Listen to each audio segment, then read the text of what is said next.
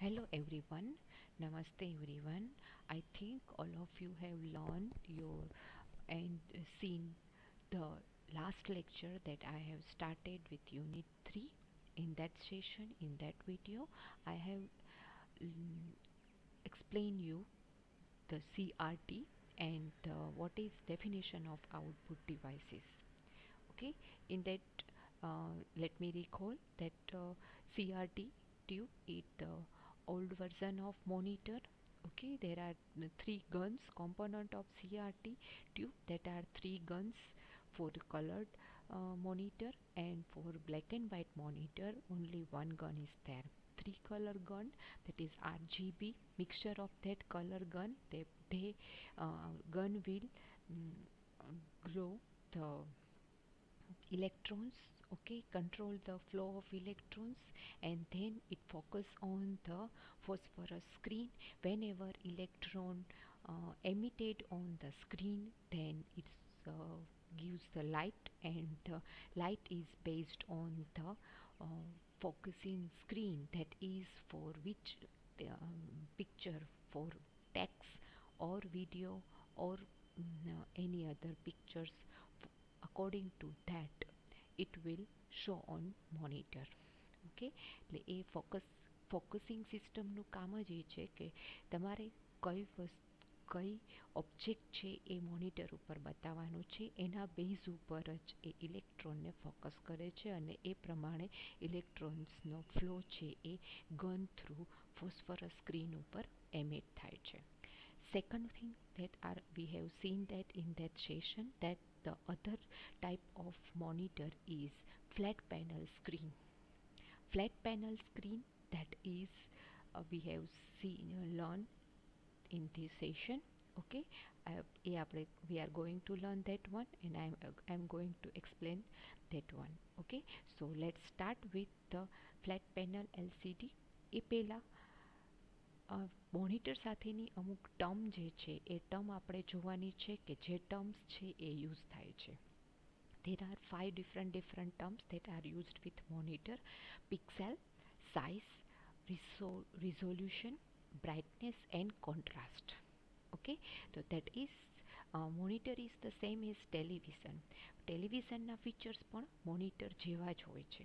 Okay, તો first one I am going to explain you what is pixel. Okay, so that is the pixel screen of monitor is divided into tiny square is called the pixel. Okay, એ વસ્તુ પણ આગળના videos લેક્ચરમાં I have explain you કે આપણી અત્યારની જે screen છે, please observe that the આ જે મારું પોઈન્ટર રેડ કલરનું છે એ રેડ કલરના પોઈન્ટર ઉપર ઓબ્ઝર્વ કરો.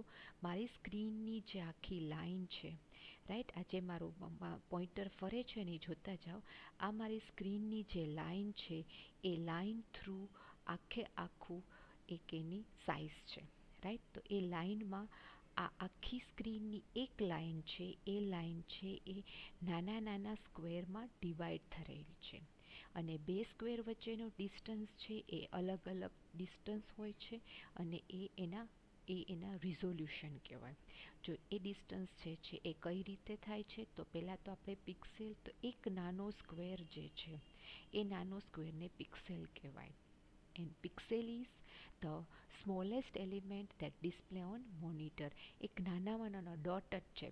તમે સ્ક્વેર ઉપર ને ફિલઅપ કરો તો એક ડોટ બની જાય, તો એ ડોટ છે એ એક પિક્સેલ છે. ઓકે, પછી એમાં સોફ્ટવેર હોય છે કે જે મેનિપ્યુલેટ કરે છે અને ક્રિએટ કરે છે કે તમારે લેટર ટાઈપ કરવાનો છે કે કોઈ નંબર આપવાનો છે કે કોઈ ગ્રાફિક પિક્ચર આપવાનો છે, એના ઉપર એ પિક્સેલ જે છે એ ફિલઅપ થાય છે.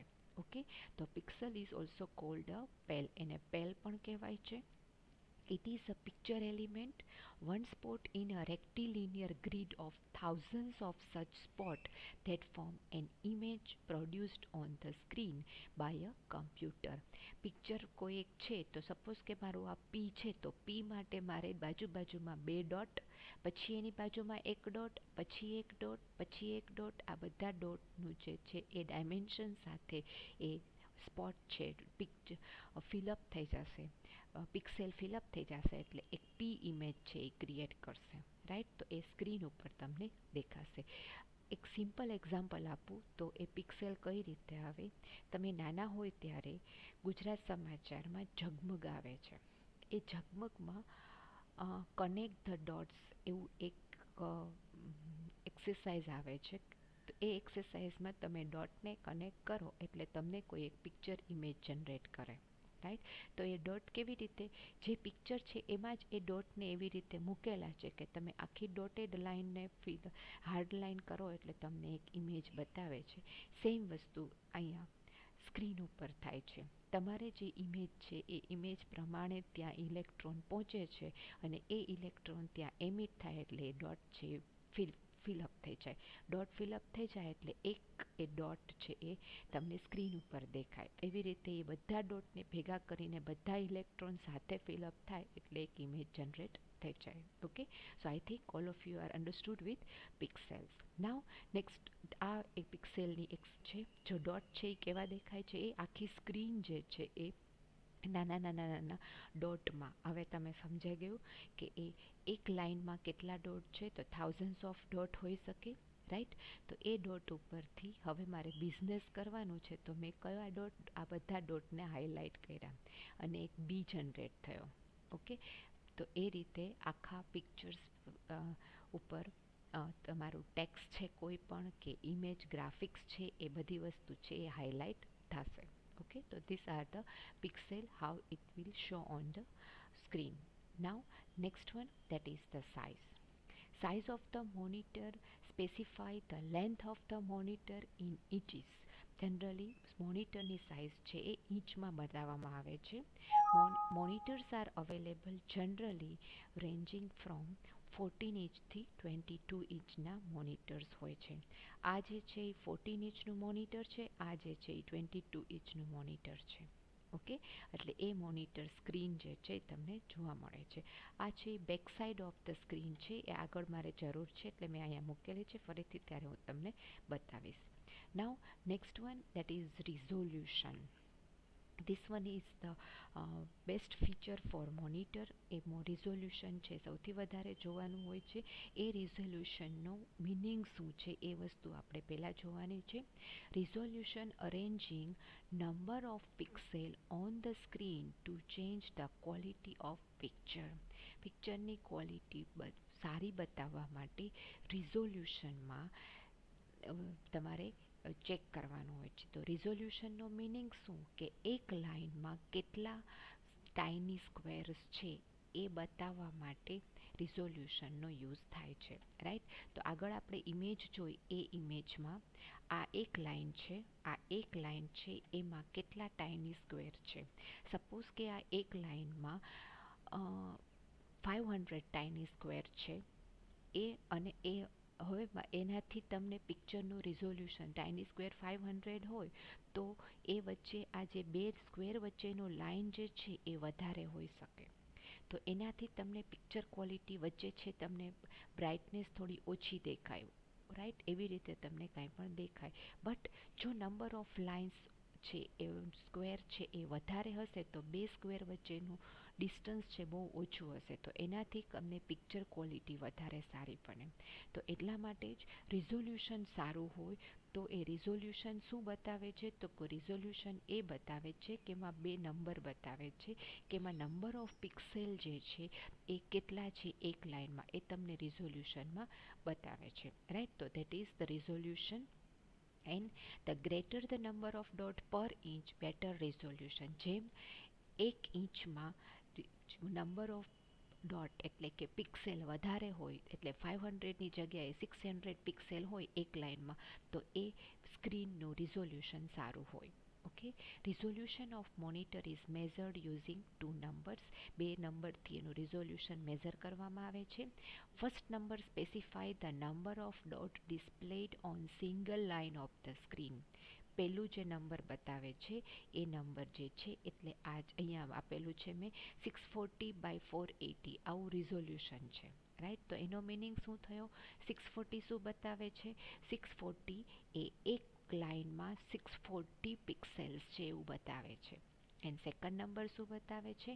Number of lines on the screen, એટલે નંબર ઓફ લાઇન સ્ક્રીન ઉપર કેટલી છે એ બતાવે છે. તો કે આ 640 છે, એક લાઇનમાં 640 નાના નાના ડોટ્સ છે, એવી ટોટલ કેટલી લાઇન છે? 480 લાઇન છે.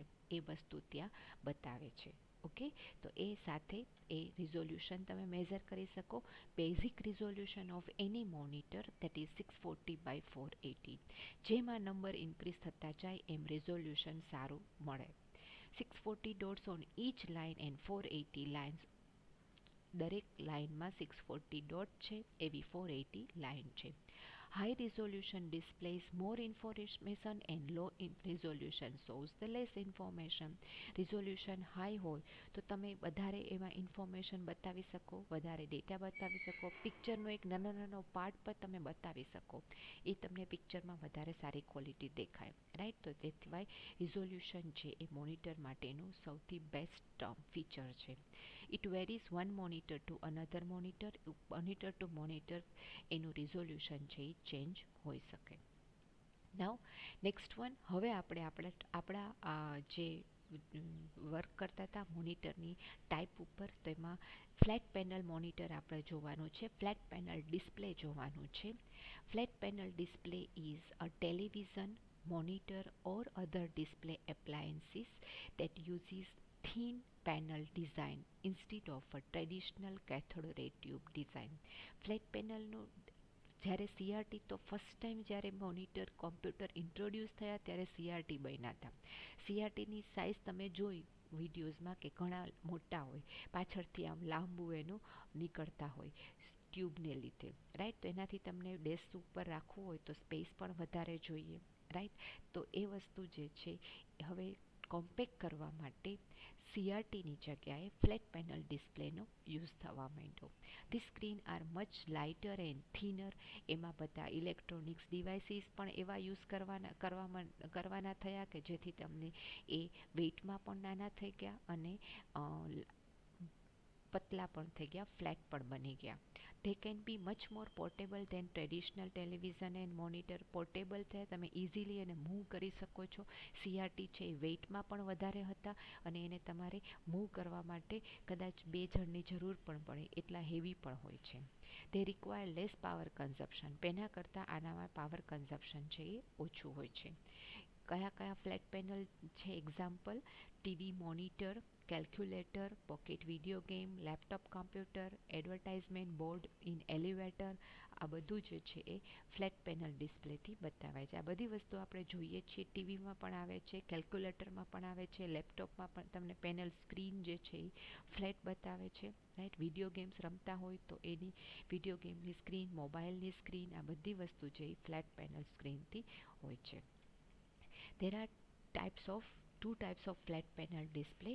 First one is emissive display and non-emissive display. Emissive display એટલે LED પેનલ ને plasma panel, okay, and OLED panel. નાઉઅડેઝ OLED પણ આવે, એમાં જ ઇન્ક્લુડ છે એમિસિવ ડિસ્પ્લેમાં. નાવ non એમિસિવ ડિસ્પ્લેમાં LCD display. Okay, today we are going to learn this LCD. Okay, LCD I am going to explain you. Okay, the next one, that is એમિસિવનો શું meaning અને non એમિસિવનો meaning શું એ પહેલાં જોઈ લઈએ. એમિસિવ ડિસ્પ્લેઝ R devices that convert electrical energy into light. Any main technology શું છે? તો કે ઇલેક્ટ્રિક એનર્જી, તમે પાવર સપ્લાય જે આપો છો એને એ લાઇટમાં કન્વર્ટ કરે છે.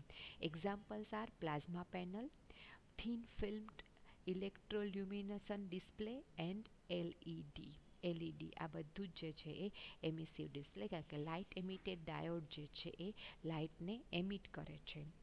Then non-emissive displays are use optical effect to convert the sunlight or light from some other source into graphic patterns. Okay, non-emissive માં શું હશે? તો કે તમે જે એનર્જી આપો છો, લાઇટ એનર્જી, ઓપ્ટિકલ એનર્જી કોઈ પણ એને આપવાની છે, તો એ ઓપ્ટિકલ એનર્જી છે એ સનલાઇટની પણ હોઈ શકે. એટલે જ તમે કેલ્ક્યુલેટરમાં સેલની જરૂર નથી અને તમે સનલાઇટમાં કે તમારી ટ્યુબલાઇટની નીચે હોય તો કેલ્ક્યુલેટર તરત ચાલુ થઈ જાય. રાઈટ. તો આ વસ્તુ શું છે તો કે લાઇટ એનર્જી છે એ સનલાઇટની હોય કે પછી ટ્યુબલાઇટની હોય એને એ ગ્રાફિક પેટર્નમાં કન્વર્ટ કરે છે. Examples R LCD. એલસીડી જે છે એ નોન એમિસિવ ડિસ્પ્લે છે. તો બેનો મિનિંગ નોન એમિસિવ છે એ કોઈ સોર્સ એનર્જીને ગ્રાફિક પેટર્નમાં કન્વર્ટ કરે છે, જ્યારે એમિસિવ ડિસ્પ્લે જે છે એ ઇલેક્ટ્રિક એનર્જીને લાઇટ એનર્જીમાં કન્વર્ટ કરે છે. So today we are going to learn LCD. Let's do that. LCD displays, full form of LCD is liquid crystal displays are the device that produce a picture by passing polarized light from the surrounding or from an internal light source through a liquid crystal material that transmit the light. કયું એમાં component basically કયા use થાય છે? Okay, તો પહેલાં તો આપણે એને ઇલેક્ટ્રિક કરંટ આપીશું. ઓકે, લાઇટ સોર્સ આપીશું. આ લાઇટ સોર્સ છે એ લિક્વિડ ક્રિસ્ટલ મટીરિયલ યુઝ થયું હોય છે કે જે મટીરિયલ છે એ ઇલેક્ટ્રિક એનર્જી એમાંથી પાસ થાય એટલે એને લાઇટમાં કન્વર્ટ કરે છે. ઓકે, તો એ જ વસ્તુ શું છે તો કે એ શું કરે છે ડિસ્પ્લે ડિવાઇસીસ, આ વસ્તુ અહીંયા જે આપેલું છે એ that પ્રોડ્યુસીસ a picture. LCD display A picture produce કરે છે, તમને સ્ક્રીન ઉપર બતાવે છે. કઈ રીતે તો કે by passing polarise light. Light તમે પાસ કરો છો, ઇલેક્ટ્રિક કરંટ પાસ થાય છે, એની સાથે લાઇટ પાસ થાય છે ફ્રોમ ધ સરાઉન્ડિંગ. ઓકે, તમારી પાસે જે સરાઉન્ડિંગ છે, તમારી સરાઉન્ડિંગમાં તમે કયું પાસ કરો છો? પાસિંગ પોલરાઇઝ લાઇટ, તો કે સનલાઇટ પાસ કરો છો અથવા તો કોઈ ટ્યુબલાઇટ, આપણે ઇલેક્ટ્રિક કરંટની જે લાઇટ છે એ લાઇટ પાસ કરો છો. ઓર from the internal light source through અ કોઈ પણ લાઇટ સોર્સને લિક્વિડ ક્રિસ્ટલ મટીરિયલમાંથી પાસ કરો એટલે એ લાઇટને ટ્રાન્સમિટ કરે છે. Okay, LCD is a flat display technology used in laptop, cell phones, calculator, digital cameras and flat screen display. Flat screen display જે કોઈ હોય બધામાં એલસીડી ડિસ્પ્લેનો યુઝ થાય છે. નાઉ how it's work. LCD work કઈ રીતે કરે છે? LCD uses the liquid crystal material between two glass plate. Okay, LCD જે છે એ મટીરિયલમાં બે ગ્લાસ પ્લેટ હોય છે. બે ગ્લાસ પ્લેટની વચ્ચે મટીરિયલ ભરેલું હોય છે. Inch plate is the right angle to each other between plate liquid is field. દરેક પ્લેટમાં બે પ્લેટ એકબીજાને રાઇટ એંગલ એટલે કે 90 ડિગ્રી એંગલ ઉપર હોય છે અને એ પ્લેટમાં લિક્વિડથી ભરેલી છે. One glass plate consist of rose of conductor arranged in vertical directions. એક ગ્લાસ છે એમાં શું હોય છે? કંડક્ટર્સ મટીરિયલ એ ઇલેક્ટ્રોનિક ડિવાઇસ છે કે જેમાં કંડક્ટરની એક આખી લાઇન કરેલી હોય છે અને એ વર્ટિકલ ડાયરેક્શન એટલે કે ઊભી લાઇનમાં મૂકેલી હોય છે. બીજો ગ્લાસ શું છે તો કે કન્સિસ્ટિંગ of rose of conductor arrange in horizontal. કારણ કે બંને લાઇટ જે છે એકબીજા, બંને પ્લેટ જે છે એ રાઇટ એંગલ ઉપર છે એટલે કે 90 ડિગ્રી ઉપર છે. તો બે 90 ડિગ્રી ઉપર છે, બેમાં સરખું જ મટીરિયલ છે, સરખું જ કંડક્ટર છે, પણ એક વર્ટિકલ ડાયરેક્શનમાં ને એક હોરિઝન્ટલ ડાયરેક્શનમાં. એક્સ એક્સિસ અને વાય એક્સિસ જેમ હોય એમ, રાઈટ. એટલે કે વર્ટિકલ હોય એટલે વાય એક્સિસની પેરેલલ હોય અને હોરિઝન્ટલ હોય તો એક્સ એક્સિસની પેરેલલ હોય. The pixel position is determined by the intersection of the vertical and horizontal conductor.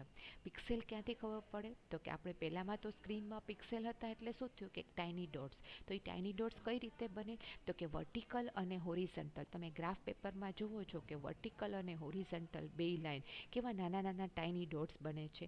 એમ દરેક કંડક્ટરની જે રો છે એ રો જે વન પ્લેટ વર્ટિકલ ડાયરેક્શન અને હોરિઝન્ટલ ડાયરેક્શન બેના કંડક્ટર ભેગા થાય એટલે ત્યાં એક ડોટ બને, that become a one pixel. Okay, then this position is an active part of the screen. જ્યાં બે પિક્સેલ બને એને એક્ટિવ પાર્ટ કહેવાય. ઓકે, સો આ and LCD does not refresh like a CRT monitor. CRT મોનિટરમાં આપણે refresh કરવાનું હોય છે. શું કામ એને? કારણ કે જેવો ઇલેક્ટ્રોન ત્યાંથી લાઇટ એમિટ કરી દે પછી એ ડિસેબલ થઈ જાય છે, તરત જ બીજો ઇલેક્ટ્રોન ત્યાં થવો જોઈએ એટલે ત્યાં રિફ્રેશ રેટ આપેલું છે.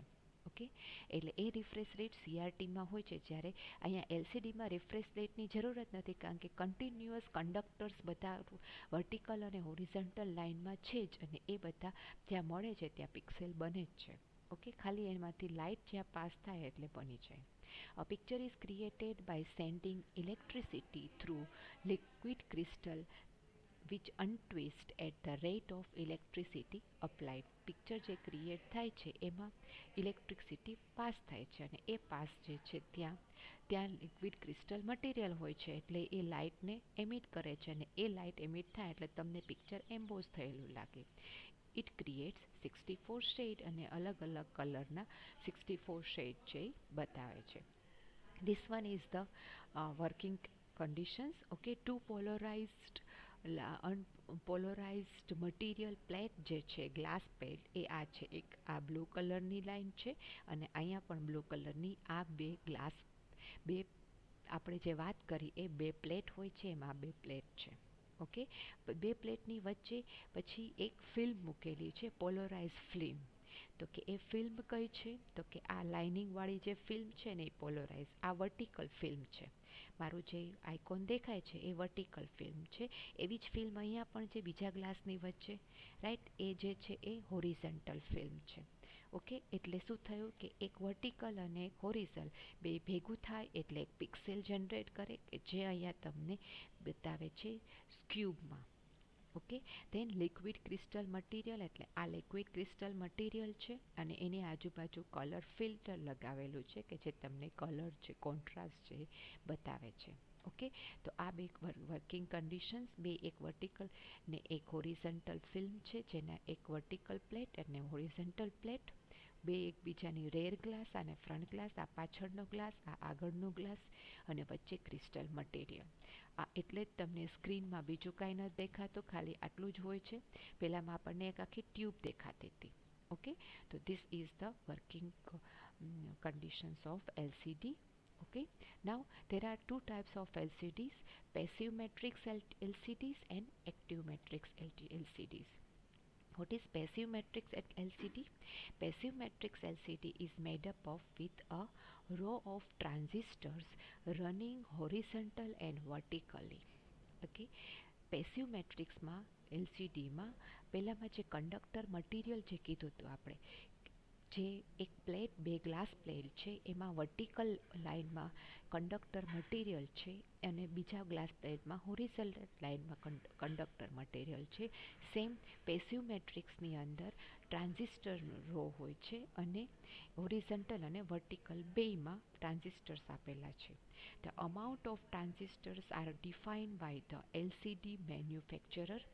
For example, manufacturer may define 800 transistor along with x-axis and 600 transistor along with y-axis.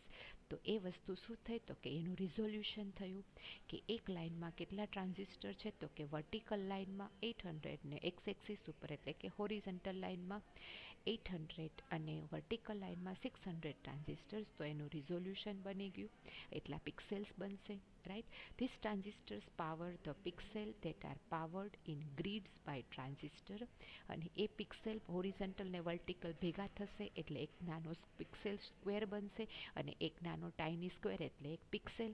અને એ પિક્સેલ કેટલા છે, તો કે રો વાઇઝ એક લાઇનમાં 800 પિક્સેલ બનશે, અને એક વર્ટિકલ લાઇનમાં 600 બનશે, અને ટોટલ એવી 600 વર્ટિકલ લાઇન છે, એટલે આપણું રિઝોલ્યુશન બની ગયું. અને એ લાઇનમાં જે પ્રમાણે ટ્રાન્ઝિસ્ટર ગ્લો થશે, પાવર એમિટ કરશે, એ પ્રમાણે પિક્ચર છે એ તમને જોવા મળશે. Unfortunately if one of this, but એક એનું મેઇન એડવાન્ટેજીસ શું, કે જો આ બધા ટ્રાન્ઝિસ્ટરમાં કોઈ એક ટ્રાન્ઝિસ્ટર પણ જો ફેલ થયું, તો you would receive a solid black line going vertical or horizontal. કોઈ એક લાઇનમાં એક ટ્રાન્ઝિસ્ટર ખરાબ થઈ ગયું તો એ આખી એક, પછી એ હોરિઝોન્ટલ લાઇનમાં ખરાબ થઈ ગયું તો આખી લાઇન છે એ બ્લેક દેખાશે. ઓકે, તો એનો ડિસએડવાન્ટેજીસ છે. નાઉ એક્ટિવ મેટ્રિક્સ ડિસ્પ્લેને ટીએફટી ડિસ્પ્લે પણ કહેવાય, thin film transistor or active matrix AMLCD liquid crystal display. It is introduced by IBM company. Okay, IBM company and think pad in 1992માં એને ઇન્ટ્રોડ્યુસ કર્યું. In this type of display each pixel is controlled by 1 to 4 transistors. આમાં શું છે, પહેલાંમાં આખી row હતી, જ્યારે એક pixel છે એની અંદર 1 થી 4 પિક્સેલ્સ ટ્રાન્ઝિસ્ટર્સ આપેલા છે. That make the screen brighter and more colourful than passive matrix. આ એનો બેમાં ડિફરન્સ છે. પહેલાંમાં શું હતું, પેસિવમાં એક પિક્સેલની અંદર એક ટ્રાન્ઝિસ્ટર હતું, જ્યારે અહીંયા એક પિક્સેલમાં 1 થી 4 એક પણ હોઈ શકે અને એકથી વધારે જ હશે, 2 3 કે 4 એટલા ટ્રાન્ઝિસ્ટર હોય કે જેનાથી તમને એમાં બ્રાઇટનેસ છે, સ્ક્રીન છે, વધારે મળશે. Active matrix display also update the screen faster then passive matrix display and R capable of being વ્યુડ at a greater viewing angle. Okay, એનાથી તમને સ્ક્રીન છે એ વધારે ફાસ્ટર થશે, એટલે કે એમાં પિક્ચર છે ફટાફટ મૂવ થશે. તમે પિક્ચર્સને એક સ્ક્રીનમાં, એટલે ચેનલ તમે ચેન્જ કરો અથવા તો પિક્ચર તમે એક જોતા હોય ને પછી બીજા ઉપર ક્લિક કરો તો તમને ફટાફટ બીજું પિક્ચર એ તમને જોવા મળશે. અને તમે કદાચ એક્ઝેક્ટ સામે સ્ક્રીનની સામે બેઠા હશો તો જ પેસિવ મેટ્રિક્સમાં એવું થાય કે તમે સ્ક્રીનની એક્ઝેક્ટ સામે બેઠા હોય તો જ તમને પિક્ચર પ્રોપર અને કોન્ટ્રાસ્ટ સાથે દેખાશે. પણ એક્ટિવ મેટ્રિક્સમાં તમે કોઈ પણ એંગલ ઉપરથી પણ સ્ક્રીનને જોશો તો પણ તમને પિક્ચર ક્લિયર જ દેખાશે. આ એક સૌથી મોટો બેનિફિટ છે. That is because of the 1 or 4 transistor in 1 pixel. એક પિક્સલમાં એકથી વધારે ટ્રાન્ઝિસ્ટર્સ છે, જેના લીધે જ આ વસ્તુ છે પોસિબલ બને છે. Because of this improve technology, active matrix screens R often more expensive than passive matrix counter part. Passive matrix કરતાં એક્ટિવ મેટ્રિક્સ ડિસ્પ્લે જે છે એ મોંઘા હોય છે. નાઉ advantages of LCD display: low power consumption. Power છે એ CRT કરતાં ઓછું લે છે. ઓકે, સ્મોલ સાઇઝ હોય છે, કોસ્ટ ઓછી હોય છે સીઆરટી કરતાં, અને રિડ્યુસીસ આઈ સ્ટ્રેન. તમને લાંબા ટાઈમ સુધી મોનિટરની સામે બેસીને વર્ક કરતા હોય તો તમારી આંખો ખેંચાય એ વસ્તુ નહીં થાય, રાઈટ. એટલે એલસીડી ડિસ્પ્લે મોનિટરથી વર્ક કરવું સારું, બેનિફિશિયલ છે તમારા આઈસ માટે. Than disadvantages: LCD R temperature dependent 0 to 70 degree, right. 0 to 70 degree ઉપર એટલે તમારે કદાચ નથી એસીની પ્રોવિઝન તો તમે એ કોઈ પણ ટેમ્પરેચર ઉપર એ વર્કઆઉટ કરી શકે છે.